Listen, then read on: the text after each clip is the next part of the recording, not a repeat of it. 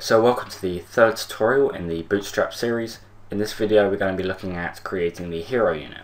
Now the hero unit is the unit that goes along here, which has all of our large text in it, and it's kind of used for advertising messages or something like that. So this is actually really simple to do with Bootstrap. Just go to the bottom of your page, just below your nav bar and before your JavaScript, and we'll create a div with a class of hero-unit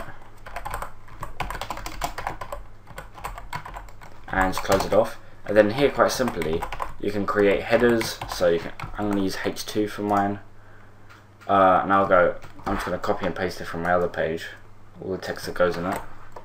You can put your own obviously, and create a paragraph tags or do whatever you want. So you can really customize this however you want. You can put any normal tags inside here, and I'm just going to paste this in. I also have a line break here to go on the next line. Save it, and if we refresh over here, you see we have our hero unit.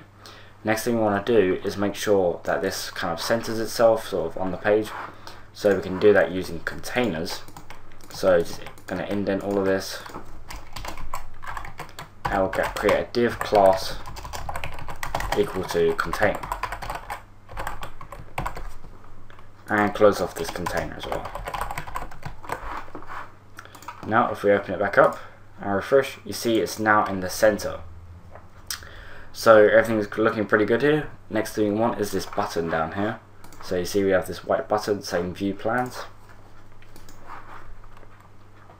So this is really simple again. We can create the a tag with a class equal to button,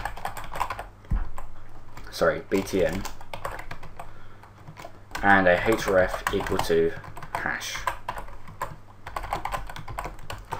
And here we can just go view plans. So now if we refresh it, we've got our button here. We can also add some other classes like btn-large if we wanted to style this button. So that gives us a large button. We can also do btn-info for example, and that gives us a blue button. I'm actually going to leave out the blue large button because I quite like that. But if you go to the Bootstrap page and buttons, on this page you can see all the different types of buttons, all the colors and the sizes as well. So this is really useful. You can also see about primary buttons and stuff, but we're not going to get into that. So that's it for this tutorial. If you found it useful, please comment, rate and subscribe, and I'll see you in the next tutorial.